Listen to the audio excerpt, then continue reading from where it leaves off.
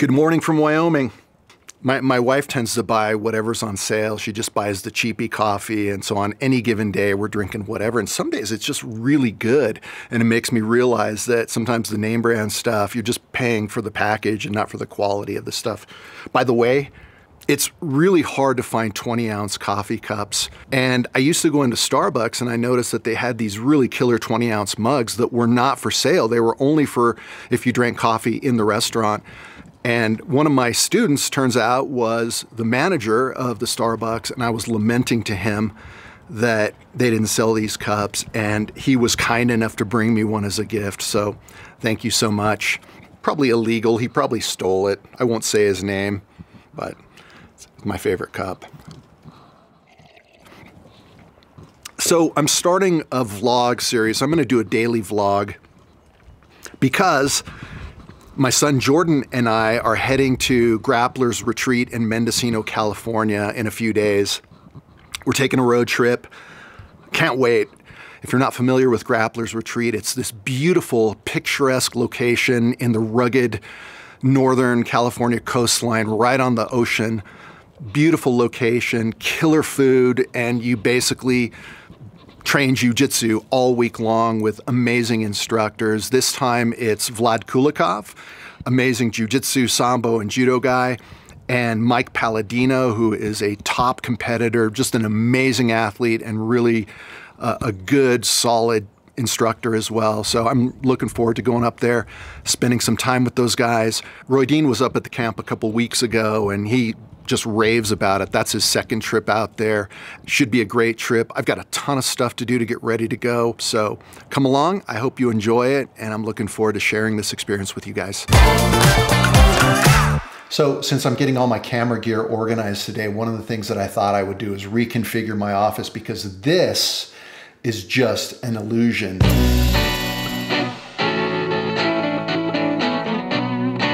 So if I'm going to be filming in here, I need to solve some things.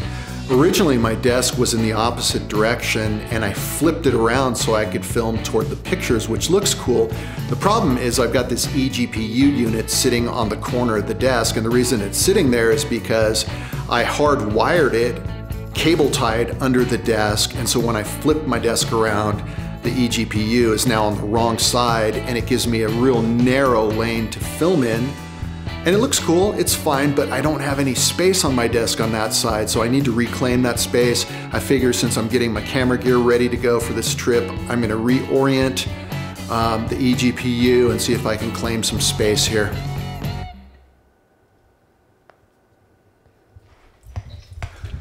Mr. Roy, what's up? What are you up to? I am just retooling some things down in my office to make filming a little easier. What are you doing, man? Dude, I was hoping you could help me test out some video equipment on my end. Yeah. I'm trying to get some remote lessons going here. And I think I want to use Google Meet and record. So would you be able to open the invitation and check out if this is going to work? Yeah. Yeah, send it my way. Okay, that's an even more open view.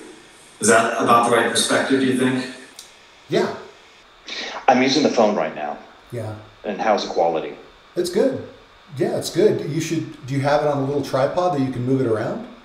I do. Oh. Yeah, so I can. Oh, yeah. There you go. There you go. Yeah. There you go. Yeah, I'll try different perspectives. I got the ZV-1. Oh, I got nice. the ZV-1, of course. And then, of course, I have the A7. But, dude, I don't know about this. I might sell it. Yeah. I'm not using it. I connected it, and honestly, the ZV-1 going through Camlink was better. Really? I mean, it's easier to use. Yeah. I think I might get rid of this. I'm not using it.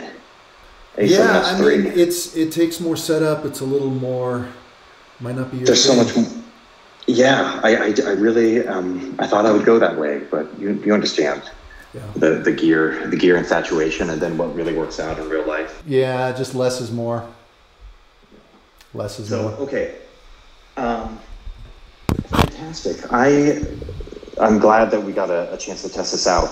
Hey man, thanks for letting me check in, Rick. Yeah, take care, man. Okay, that is way better. This has been bugging me for weeks, and now I can leave with peace of mind knowing that my desk is way more usable. Onward.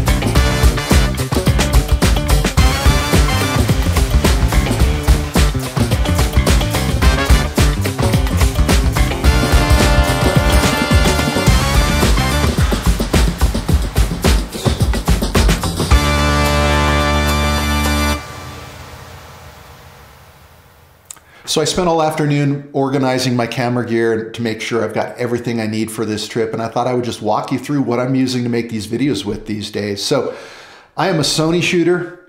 I have two Sony A7 III bodies. This one looks like a big beast because I've got it in a cage, which I'll talk about here in a second. And this one is just naked because I use this one more for running and gunning or selfies or that kind of stuff. But they're identical. Sony A7 IIIs, and they're okay. I'm a fan of Sony products. I made the switch to Sony. I used to be a Nikon shooter, and I had so much money invested in Nikon gear. I had a ton of lenses, but they kind of lagged behind on the video front, so I made the leap to Sony, and I've been pretty happy with these cameras. The one thing I don't like about the Sony, at least the A3s, is they don't allow very high frame rate at 4K. I can only get 30 frames per second or 24 frames per second at 4K. Most of the time, that's what I'm shooting. I'm doing 24 frames per second at 4K. If I want to do 60 frames per second, I have to go down to 1080, which is not so great. I'm lusting after the Sony Alpha 1, the new Sony Alpha 1, which is just amazing, but they're $6,000 just for the body. And it does 120 frames per second at 4K. That's really my dream rig. But for now, this is what I have. So on the small guy, I'm generally running a 24mm lens. This is a 24 2.8. It's a nice little lens. 24 is, I think, the perfect focal length for recording jiu-jitsu. If people are rolling and you're you're moving around, trying to run yourself around, which is generally what I use the big rig for. But 24 works great. A lot of times with this guy, I put it on a little selfie stick. And I wish I remember the name of this product. This was a Kickstarter project, and I put a clamp on it.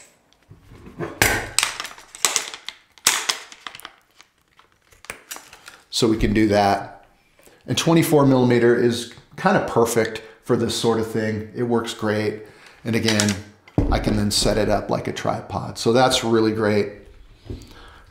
One thing you might notice is the clamp. I'm a huge fan of Really Right Stuff clamps. I have these clamps on all my gear. It's on that tripod. I've got 3 or 4 tripods. They all have Really Right Stuff clamps. These are very expensive. The big downside is they're super expensive. The upside is they are amazing, and I can interchange all my gear really, really fast. And these things will last forever. I mean, I've had some of these clamps like 15 years and they're brand new. They will literally never wear out. So huge fan of this stuff. I also have a 55 millimeter lens, a 1.8. This is a really great lens. Most of the time when I'm shooting my podcast or if I'm here in the confessional, I'm shooting with the 55 millimeter. I also have a 35 millimeter. This is just a little cheapy. I'm a huge fan of 35 millimeter as a focal length. This is a 2.8 lens. This one's a 1.8. This 24 is a 2.8. All right, let's talk about the big guy. So this looks a little bigger than what it is. It's actually the same camera as this guy, but I have it in a cage. And it's real modular, real easy to set up.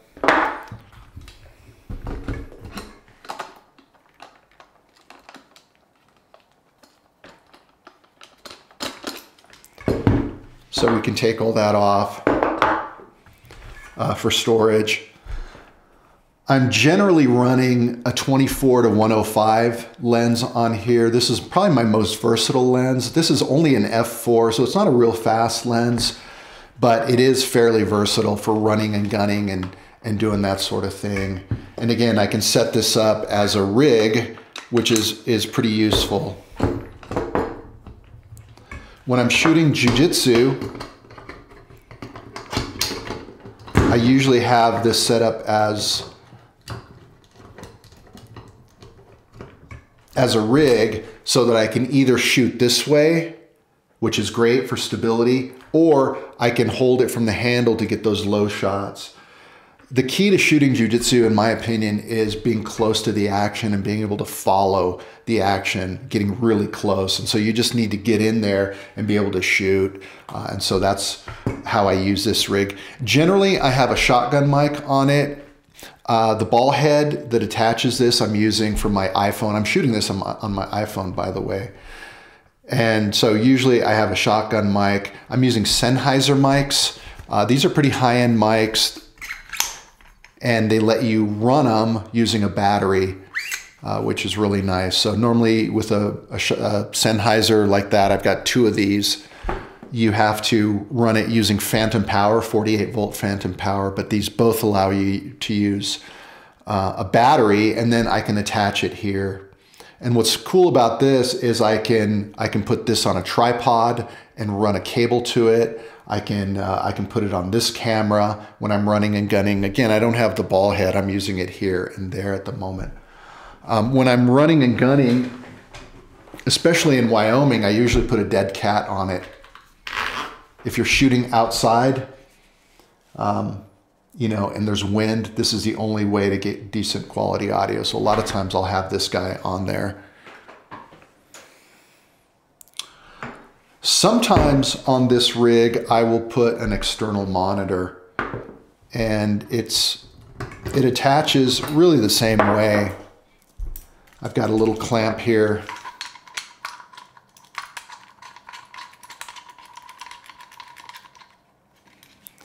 And I can attach and then we go this way. Sometimes I will face this forward if I'm doing some solo stuff and I don't have a way to frame the shot. I have to stand in front of it.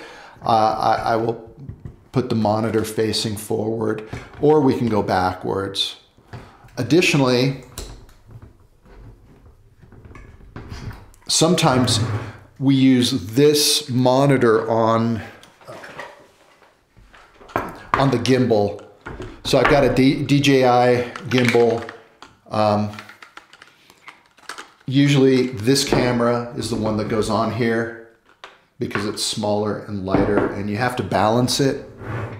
But in order to be able to see what you're doing, you need an external monitor. So usually we'll go on the side.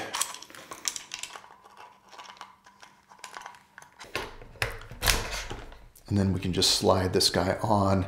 And now I have a monitor that I can rotate. Let's say we're getting high shots or whatever with the gimbal.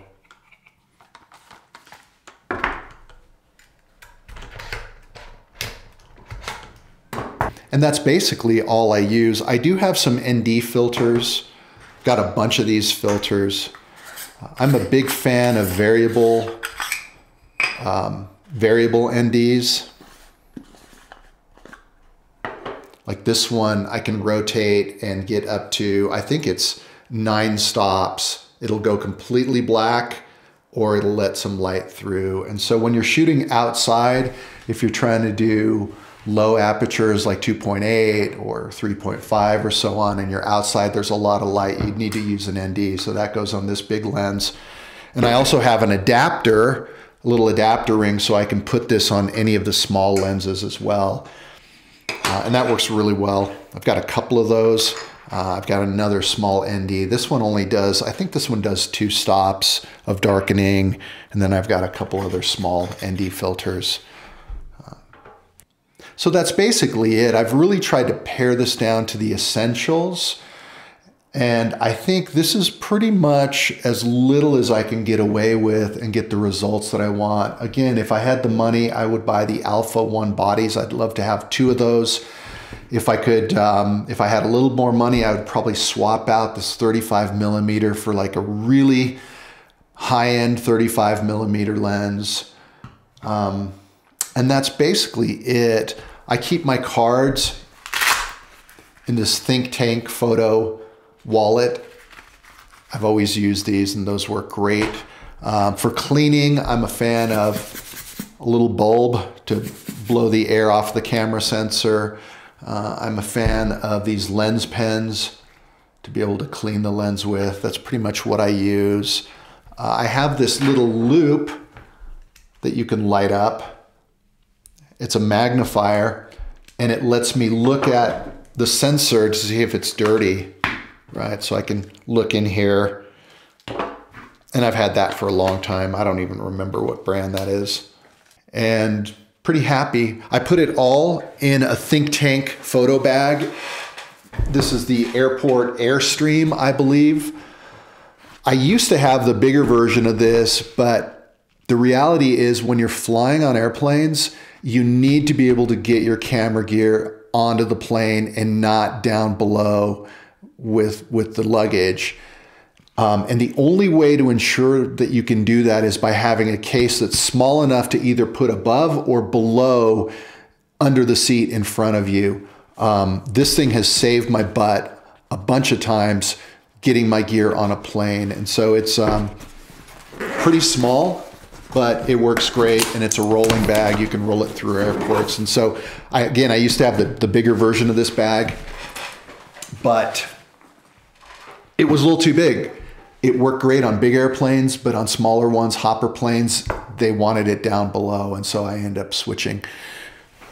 I think that's it. I hope you're interested in this sort of thing, a little nerdy, but for some of you that are getting into this kind of thing, you might be interested. So hope you found that interesting.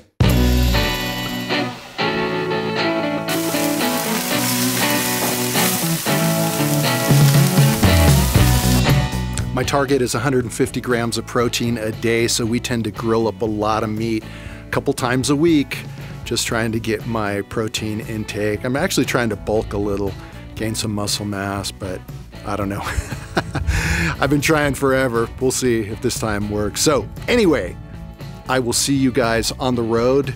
We get ready to leave in a couple days, and we're heading to Mendocino, California. Looking forward to it. I'm going to vlog every day. Join me. See ya.